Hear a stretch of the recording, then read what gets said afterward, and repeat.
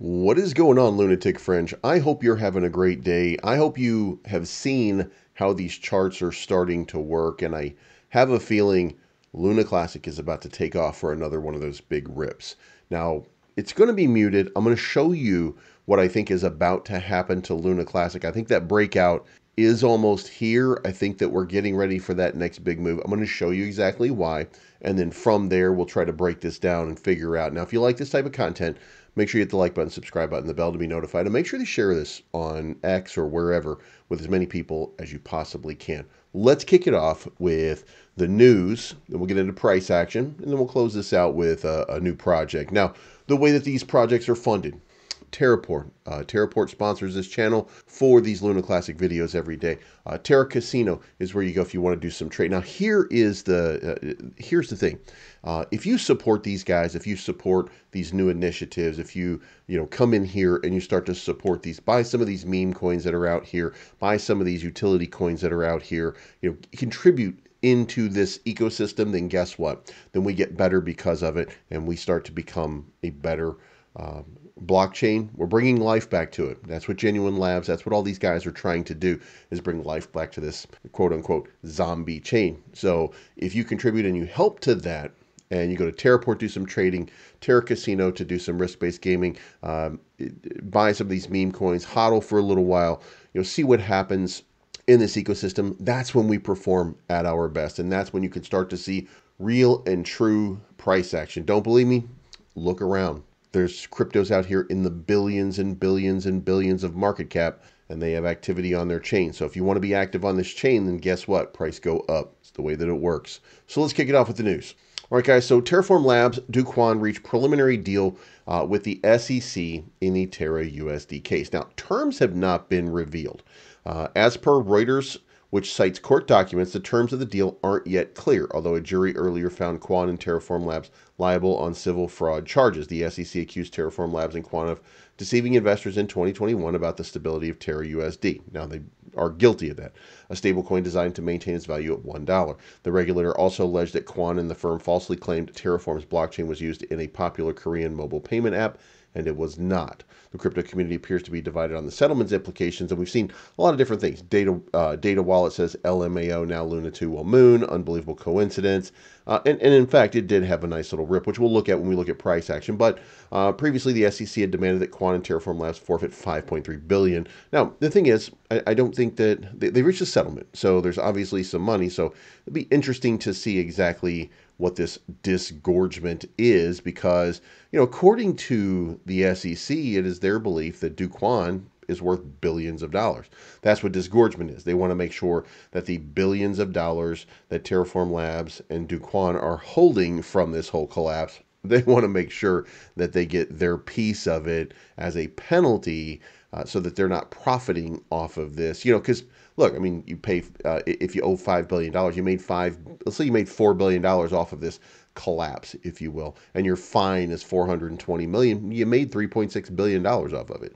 And that seems a little bit shady. So what they're trying to do is get the money back that they said was profit. But I think that because they've reached a settlement, I think the SEC understands that they're not getting $3.54 billion out of them because they don't have it, because, crypto price go down, bro. So the disgorgement probably was waived, and they probably agreed to the fines. $420 million for the company and $100 million for Do Kwon. Now, Do Kwon does say that he doesn't have near $100 million, so there's no way that that could happen. So I'm sure they looked at the finances. I'm sure they looked at everything, and they got as much as they possibly could, and it was good for both parties. So now the settlement is there. And look, this is not good or bad for the blockchain. This is just closure for the blockchain, and that in itself is a good thing. But moving on, Binance has burned 1.35 billion Terra Luna Classic. Crypto exchange net burn has finally hit 60 billion, which is a significant amount. When we look at LUNC metrics today, we'll talk about that, and we'll see, what the burn looks like for the last 7 days. On the Commonwealth, we've got a couple of different things that are out here. Upgrade SDK 5XV. We need to ask from Genuine Labs to upgrade the SDK since we have since 47X got expired. Cosmos highlighted weeks back, but validators voted no on 50V proposal that they won't support migration of 47X version. Since now validators cost us $90K to repair this issue, I suggest from the validators who voted no on 50X version to pay upfront the genuine labs to fix this damage cost they've done to our chain. So since validators have now cost us 90, I'm not sure exactly what this is. I'll get back to you if there's anything real to it. But, this guy's saying that it's cost us $90,000 to fix because we haven't done the upgrade because it was voted down. Now, if you remember this SDK upgrade, when they did it, it was because it was worded erroneously and needed to be fixed, I think, from the presentation standpoint. I can't say for sure on that, but I do remember when it had happened. And so I think that, this is just somebody who's like, I can post in Commonwealth. I don't know that there's any validity to it. Also, there's a modified pay per job structure, not up for proposal yet, but we'll look at it. The current pay per job required format for proposals is inefficient for teams that may be looking for long-term work. This is basically what they're saying is how the fees go day one of contract, and then how you're to be compensated for whatever it is that you do here. So we'll see whether or not that happens. We've got some indications here that Trust Wallet has some failed transactions, so I'm not sure exactly what's going on. We don't know a fix for it at this point, so if you check this out, I've had this happen on Solana network where transactions always fail, even simple funds transfer. So no idea about why, but probably be looked at. If you're experiencing the same thing, you might want to get into Commonwealth, check it out. So that's it. That covers that. Let's check price action. So on price action, I told you guys that I think that we're about to that moment where we have this big 2x that happens.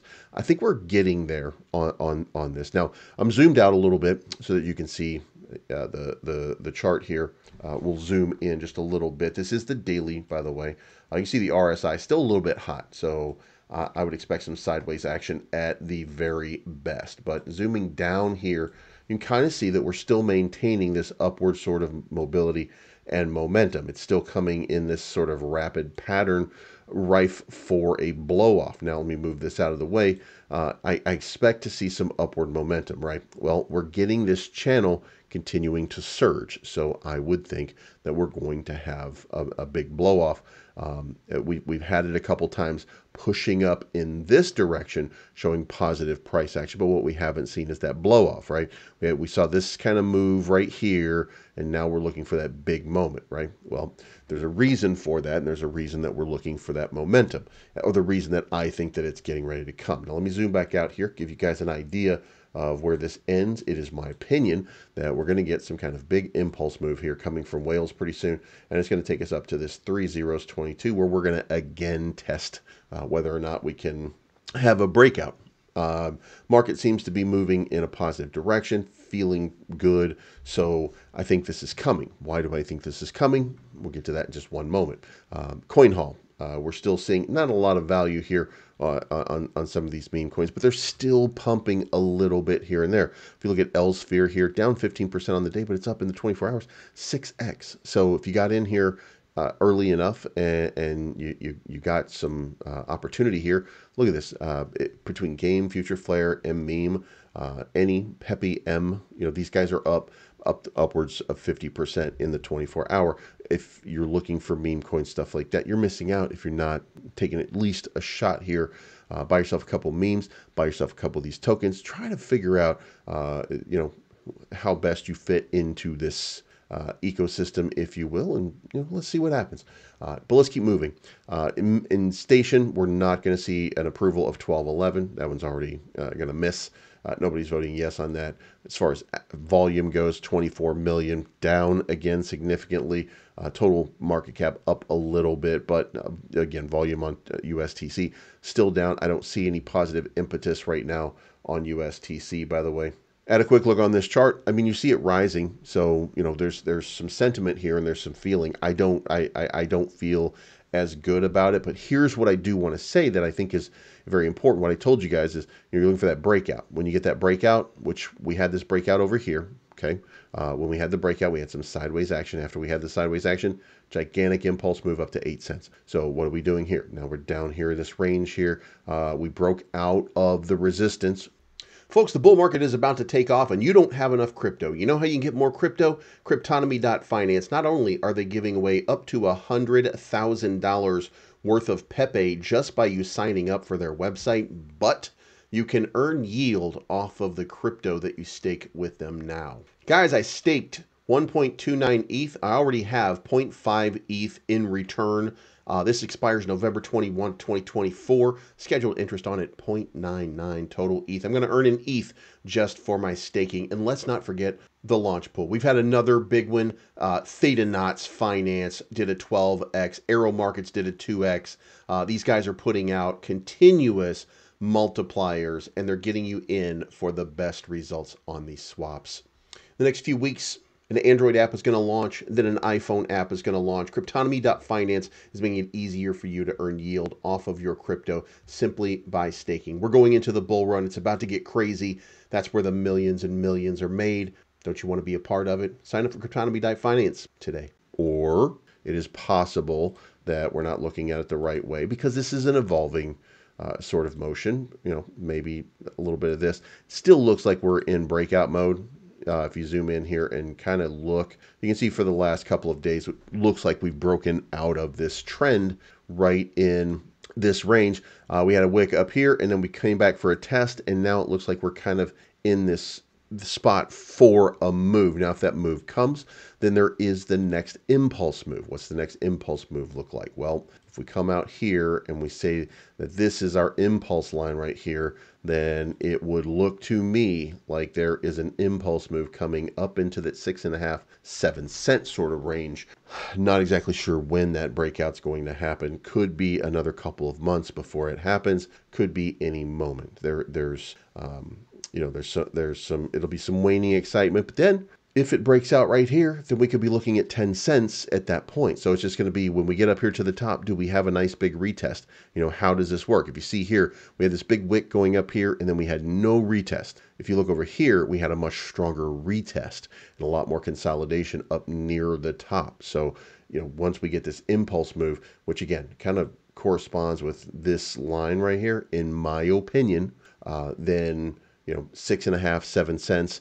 Now, the other thing is when it does break out, and it will break out, but when it does break out, you can look for a high up into this range, most probably about 8.3 cents. So there is some significant opportunity here for USTC, but I digress. Let's get back into it.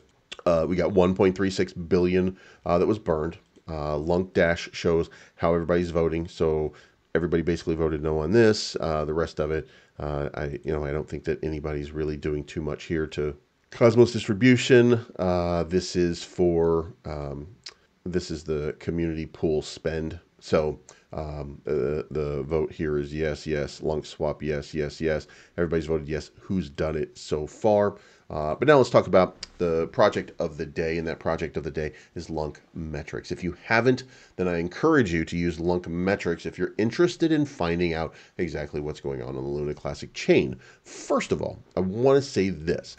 If you are interested, then you can refresh the screen, and it will show you how much LUNC has been burned over the last 7 days, how much the total circulating supply is, how much total has been burned up to this point. If you want to, you can look at the LUNC burn tracker, USTC burn tracker, LUNC supply, LUNC staking, LUNC price, USTC price, and the validators. So you have a complete list over here of what you need. Then you have the top burners. Then you have the Binance LUNC burns. You have the cremation coin protocol. You have DF LUNC protocol. Then you have the top 100 LUNC burners. If you're ever curious about who's burning the most, then you can come into this and you can see exactly who's burning what. And you can see Binance, of course, number one.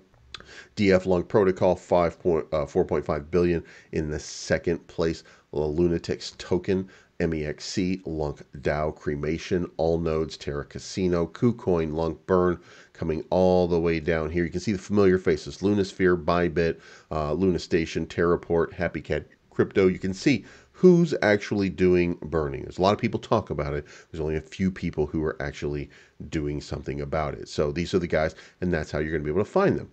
Then over here, if you're interested, you have Terra Luna Crash. It explains exactly what happened over here, and then how to algorithmically trade, how to do algo trading, and then LUNC burn memos in case that you're looking for people. I'll show you. And you can see here when somebody does and contributes a burn, they have an opportunity to put out some information. And you can see here all of the memos, and the word count goes all the way up. I mean, it goes way, way, way up. Now, of course, when you look at it this way, it's a little tougher to kind of read. But when you want to put a note of anything, then you can do that. And you can do that through LUNC metrics. And you have light version, you have dark version. Over here, you have a nice little window. It does basically whatever these tabs up here are doing as well. LUNC burn tracker. That's the important part, right? Well, this is an interesting sort of concept here, right? You've got the amount burned. You've got the real-time chart. But here's the thing. I'm going to take you over to staking real quick. And I want you guys to notice this is lifetime staking right here.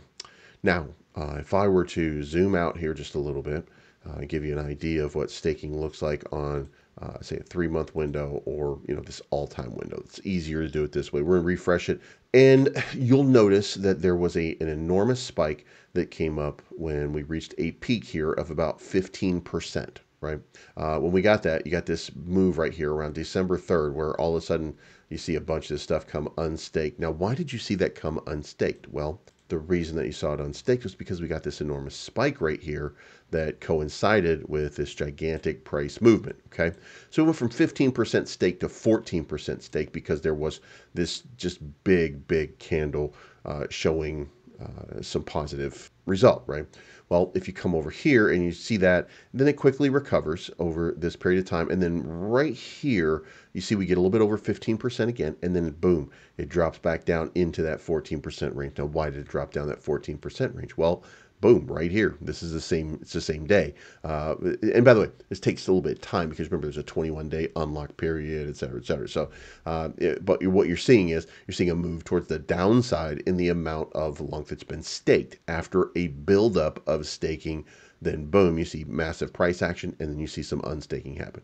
So you see that as a big move. Well, guess what? If you look at this using this same lens, then what are you seeing? You're seeing it start to build back up. We're at 14.6. We're at 14.7 a couple days ago. So, we're kind of moving sideways on this, but sideways and up. 14.2, 14.3, 14.4, 14.6, 14.7. A little bit down into 14.6 one more time, and then up a little bit more. So what I think you're about to see is you're about to see another increase in the amount that's being staked. And then once you see that go up just a little bit more, then I think that we end up with another big spike.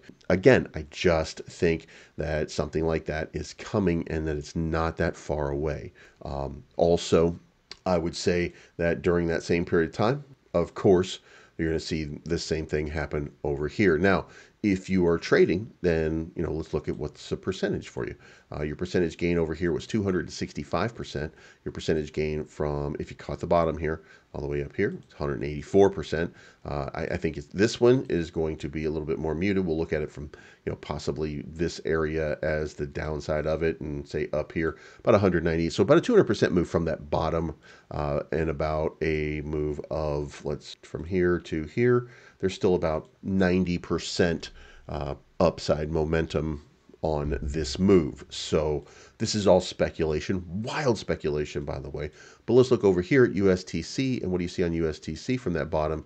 You see, boom, 500. That's a 5x. It's a very quick 5x. Now, when this happened again in March, right here, from that bottom, you see, again, this is why I'm losing confidence in USTC. Not as robust, only 105% move. Now, that could be that we, because of that trend line. But here's the thing. Remember, I told you the last time, we go sideways a little bit, and then boom, it takes off, right? Well, what happens when it takes off? Well, then we look at it from this area to, say, this area, and that's about a 200% increase. So I think that there's a big move on tap. I think that we're getting very close to that next big impulse move. Now, will it sustain? Probably not. But what we're hoping, or what we will hope for, would be this big spike, and then we would get some consolidation in range here at about 3 or 4 cents, which we've done a couple of times over. Right now we seem to be comfortable at around 2 cents, but this get an impulse move into the 3 or 4 cent range, and then the big blow off over here. This could be a big opportunity if you're trading it correctly. But let me know what you think in the comments down below.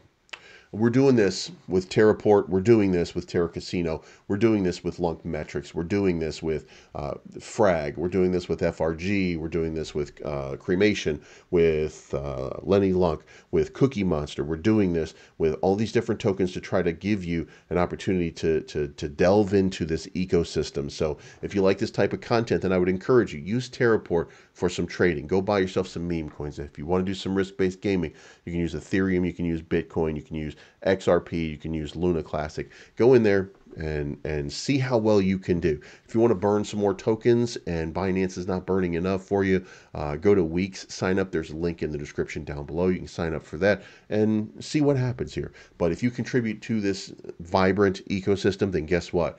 Then that vibrance, people start to find out about it. And the people that are saying, oh no, Luna Classic is dead, are like, wow, what is happening with Luna Classic? Why is it pumping? Why is it getting better? That's for you, the consumer. If you can, go through this and figure out, where best you fit, then guess what? You can be part of it. And when this thing takes off, and it will take off, but when this thing takes off, your life will be forever changed. But that's just my opinion. And this is not financial advice, but I am always right. So we'll talk to you again very, very soon.